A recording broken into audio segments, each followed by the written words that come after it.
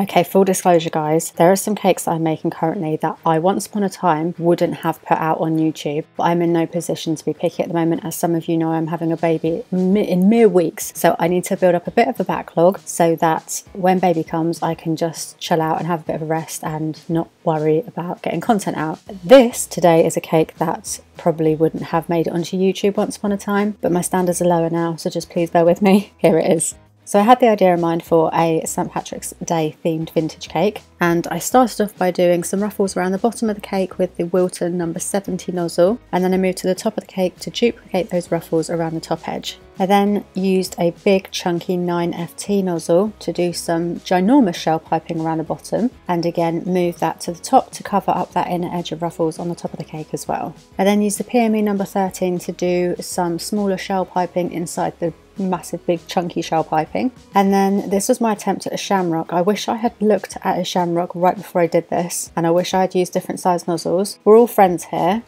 we can agree this just looks like green poops, doesn't it? This is not a shamrock. This is why this cake wouldn't have made it, because I did this and I was like, oh man, this is not a shamrock. This isn't a 4-leaf clover, there's nothing lucky about this, this is green poops on my cake. But there we are, standards on the floor, it's being posted. So my advice would be, don't do this. Have a little look at a shamrock before you do it. Maybe pick a smaller, less chunky nozzle and then go pipe a shamrock to be proud of.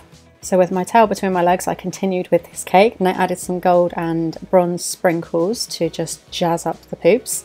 Then I had some green ribbon I tied into really pretty bows and added those around the cake. And if you don't look at that top bit, or if you look at it from like quite far away, it's okay. Again, please just bear with me. I will be putting out some stuff I'm actually quite happy with, but there'll be some bits like this thrown in the mix for sure. I just need to get through the end of this pregnancy, have a baby, and then through a bit of postpartum, and hopefully I'll be back to it. I look forward to seeing you again next week, guys. Bye!